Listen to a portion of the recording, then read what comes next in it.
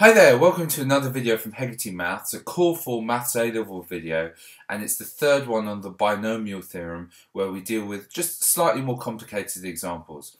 For more help with your Maths, GCSE or A-level, do see YouTube, Twitter or Google+. Okay, to start with,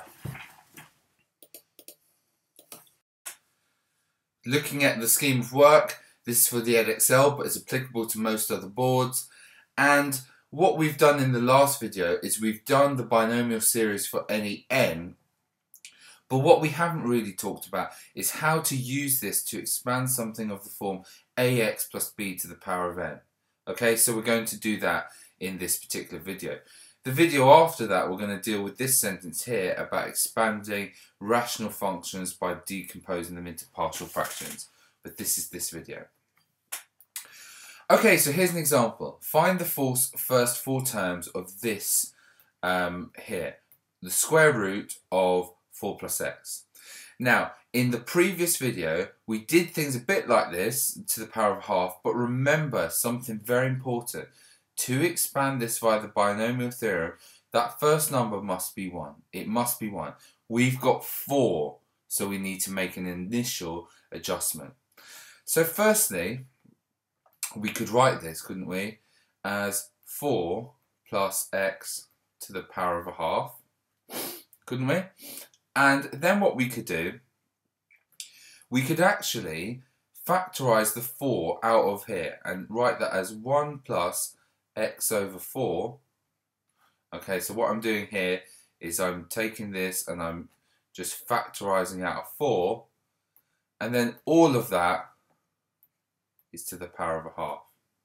Okay, now think why this works. If I remultiply this bracket, I get 4 plus x to the power of a half. Now it has the one number that I so desperately need. Here, this one matches this one, and I could expand this binomially. Now, by the power of indices, this is 4 to the half, 1 plus x over 4 to the half. 4 to the half is obviously 2. Now, it required a little bit of working to get there, but now we're in a perfect position to find the binomial expansion. Okay, so therefore, let's start on a new line for this and say that 1 plus x over 4 to the half. Let's find the first 4 terms. Now let's keep this 2 here out of action. Okay, let's keep it outside some big brackets. Don't try and do everything once. So keep that 2 there. And let's do an expansion of 1 plus x over 4 to the half. I'll get 1 plus nx, which would be a half x over 4. Remember, this is now acting as our x, plus a half negative a half over 2 factorial x over 4 squared, plus a half multiplied by minus a half multiplied by minus 3 over 2 all over 3 factorial x over 4 cubed. And we'll stop there because 1 term, 2 term, 3 term, 4 terms, plus dot dot dot, and close those brackets. Now let's tidy this up. Let's not deal with the 2 currently. Let's just tidy up before the 2. That would be 1. These 2 multiplied will be x over 8. What would we get here? Well, we get a half. We get a half multiplied by minus a half.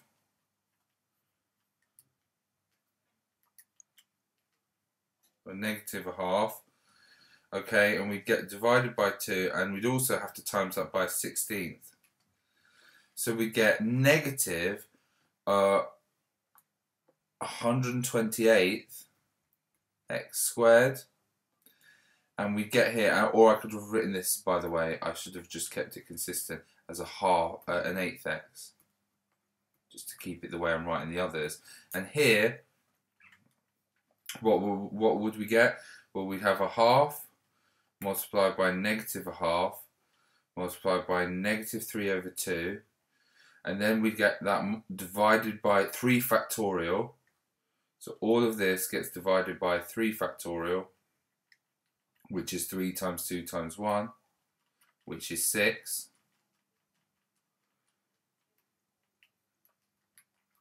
And then we'd have to multiply that by a quarter cubed. We get ourselves for this positive, the minus and the minus become positive, 1 over 1024 x to the power of 3. Now let's tidy up by multiplying by that 2 then.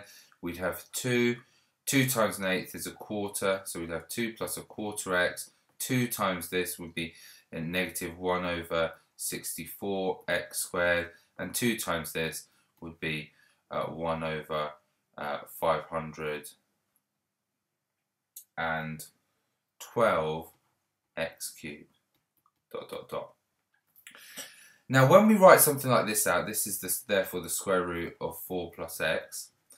When we write something like this out, it is absolutely vital that we state the values of x for which this is true. Otherwise you don't get the marks. Now look at our expansion. What we were expanding was this thing here, and we know we can only use the binomial theorem when this here, the modulus of it is less than 1. So we need the modulus of this. So we state for the modulus of x over 4 is less than 1. And that's the same thing as the modulus of 4 is the modulus of x is less than 4, multiplying up by the 4. You must do this. I want an alert to yourself. If you don't do this, you are losing marks. You must do this as well as the algebra. Okay, one more example then. You might want to have a go at this yourself, but I'll go through this in 5 seconds. Okay, firstly, let's write this binomially or index form. This would be 2 plus 3x to the power of negative 2. Now if I'm expanding this, I know I've got to use the binomial theorem. I know I have to make this number here 1, or I can't use the binomial theorem. So this would be, I'm going to factorise out that 2, okay?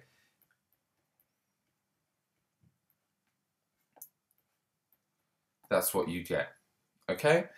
Now, breaking that up, that's 2 to the power of minus 2 and 1 plus 3 over 2 x to the power of minus 2. And 2 to the power of minus 2 is a quarter. So this is a quarter, 1 plus 3 over 2x to the power of minus 2. Okay, so we've got something in the right form now. So if I want to expand this, I'm going to be expanding the quarter, 1 plus 3 over 2x to the power of minus 2. Keep the quarter out of action and do the expansion for the first 4 terms of this here.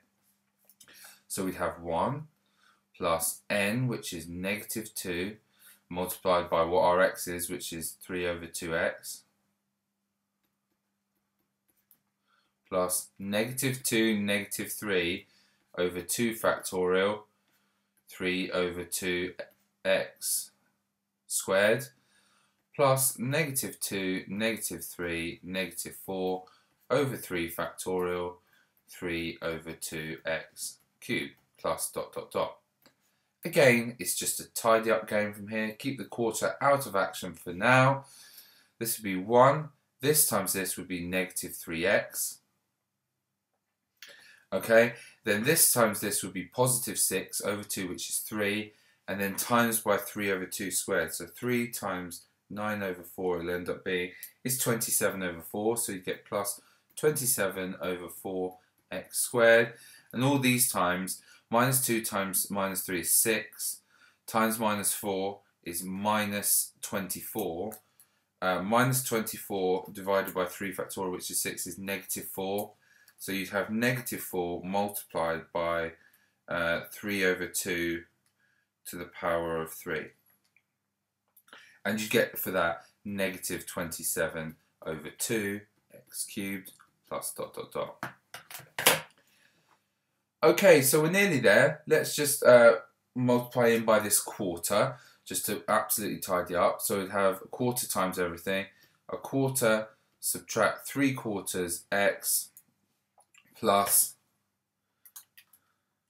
27 over 4 times a quarter is 27 over 16 x squared minus, and then 27 over 2 multiplied by a quarter is 27 over 8. So we subtract 27 over 8 x cubed plus dot dot dot. And we're done. Now, have we forgotten anything? Well, it's vitally important to state for which x this is valid. Do not forget that. We know our binomial theorem is valid only when the modulus of this thing here is less than 1. So for this to be true, we need that the modulus of 3 over 2x is less than 1. Okay, so times in both sides by 2/3, you therefore need the modulus of x to be less than 2/3. And you must state that to get your marks. Okay, and that's all for this particular video. What I'd like you to do is I'd like you to read chapter 3, page 29 to 31, and complete exercise 3b. There will be one more video on binomial theorem, and then we'll finish the course on that topic. Thank you for watching.